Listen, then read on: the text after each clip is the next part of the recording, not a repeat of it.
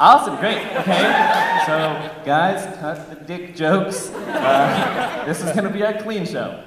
Yeah, so we got... Yeah. Boo. Alright, well, fuck you guys. There you go. You happy? Alright, we got an awesome lineup tonight. It's gonna be a super cool show. I'm Keith Newman. I'm gonna be warming you guys up, and then we're gonna get the show on the road. So, also, you guys have the worst seats in the house, so congrats. So, one thing that I've noticed is that, like, with my generation, the really cool thing nowadays is to, like, reminisce about the 90s. You know, everyone, yeah, some people grew up in the 90s, most people here grew up in the 90s, and we're just like, yeah, like, the TV shows, the toys, the games, everything was just better then, and it's just been this downhill slope since then. But, like, the more I've looked back on it, like, there's some really messed up things that we did in the 90s. Like, just take a moment and remember that Furbies happened. You know, like, the little, like, pseudo, like, intellectual robot creatures that have, like, a strange resemblance to the creatures that eat people from the Gremlins. And then last year, they tried to do this 2012 revival of the Furby, which is a terrible idea, because everyone who originally had a Furby is now old enough to warn people not to buy them. And then we had the game Candyland, which was the children's board game that required 0 skill. There was no dice, no spinner. You just pulled a card and went to whatever space you wanted to go to. But luckily, the 5-year-old mind of mine figured out that you could cheat by just making sure you get Queen Frostine on the first turn, and you could win the game in 3 turns. Which, like, in retrospect, is kind of a win-win scenario, because, like, as a parent, I wouldn't want to have to sit through a full game of Candyland. It'd be like being at the worst magic show of all time. It's like, is this the card that will end your suffering? No. And I had this game called Alligator Dentist. I don't know if people remember that. You have this, like, little green toy contraption. You open its mouth, and then you just pull its teeth out with a pair of pliers. And then, like, if you didn't do it fast enough, if you pulled out the wrong tooth, it would, like, chomp down and bite your hand. And rightfully so. Like, that's not a dental procedure. That's just pulling teeth with pliers out of an alligator's mouth. But, like, as ridiculous as all those games were, I would have loved to be at one of those meetings where, like, the games were being rejected. Like, I would have loved to see that game where they're just like, you know, Dave, we thought your idea was really creative. We just think the kids might find it a little bit too confusing. So we're gonna go for that one instead, where the elephant shoots butterflies out of its trunk. The one thing that I will say is that I think things were, like, a lot simpler and, like, easier to handle back before we had smartphones, before we had the internet and computers. Like, do you want to know how my mom and my dad met? My mom's friend just showed her a picture of a softball team, and she said, "Oh, he looks cute." The end. That's the story. Like, if that happened now, it would be like, "Oh, he looks cute, but he tweets like 17 times a day? And why does he take so many selfies? Like, is he really a self-absorbed asshole, or is he just being ironic?" And there's been this big craze nowadays for these, like, iPhone, smartphone dating apps. And, like, the big one now is called Tinder. And some people know about Tinder. For those of you who don't know, the way that Tinder works is you see, like, a few pictures of someone, and then based on Facebook, you see, like, your mutual interests and mutual friends. And then you just vote, like, yes or no, and that's it. Which is, like, arguably one of the most shallow dating experiences ever. But I say arguably because I found one that's shallower, and it's amazing. It's called Lulu. These people know Lulu. The way that Lulu works, there's a different version for guys and for girls, which is already off to a great start. The girls' version, it links to their Facebook account, they get all their male Facebook friends, and then they just rate their hotness and can write comments that other girls can see.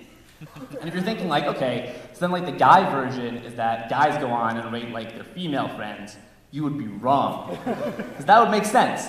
The guys literally, they can log on, and then they just can see their hotness rating, and, like, that's it.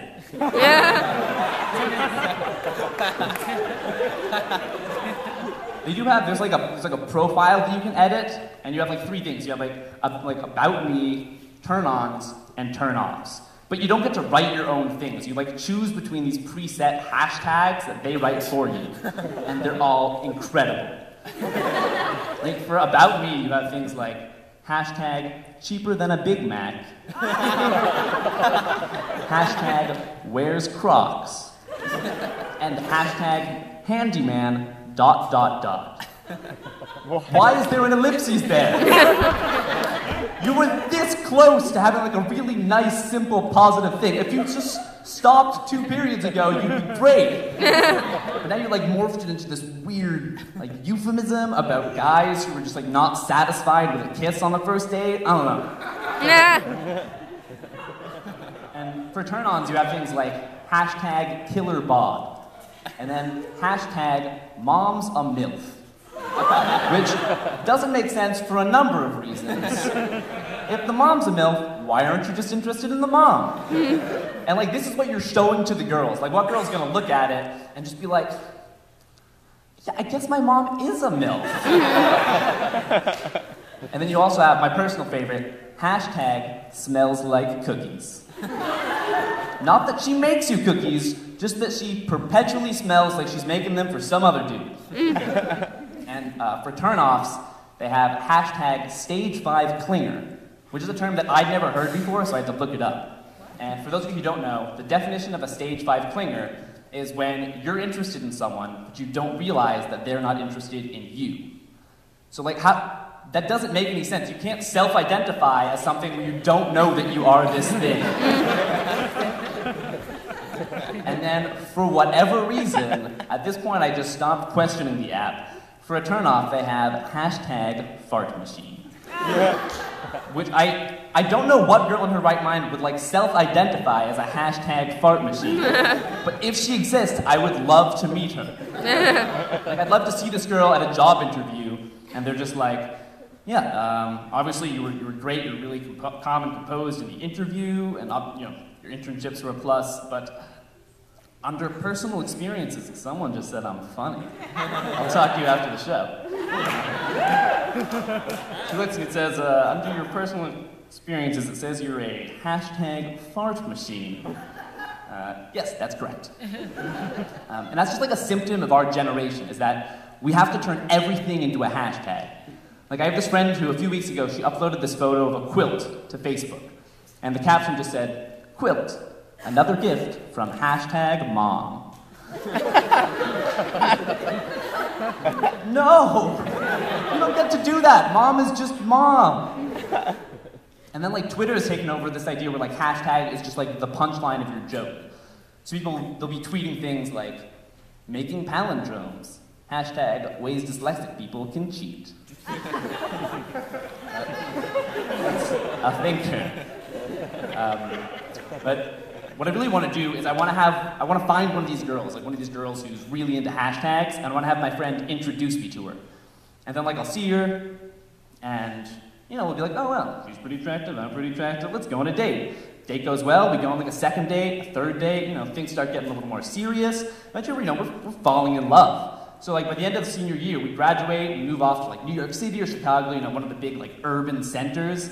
And like a few years passed, and eventually like we moved in together. So like a few more years passed, and we're like, it's been 5 years and we're living together, like, we're basically married, we should probably just do it officially. So then we spend the next 7 months just planning this like super elaborate wedding, and we're just pulling out all the stops, and we get to the wedding, and it's just all of our friends and families and loved ones are there, and we get up to the front, and there's like the priest or the rabbi or like government officiator person, and he turns to the girl and he says, you take this man to be your lawfully wedded husband? And she says, I do. And he turns to me and he says, you take this woman to be your lawfully wedded wife? And I say, no. And then just everyone starts freaking out, this hush falls over the crowd because they see she's just like in tears and she doesn't know what's going on, and she looks at me and she says, why? Like, what happened? What did I do? Why? And I just lean in real close and I whisper in her ear, I only liked you because your hashtag mom's a MILF. Thank you guys, that's my set.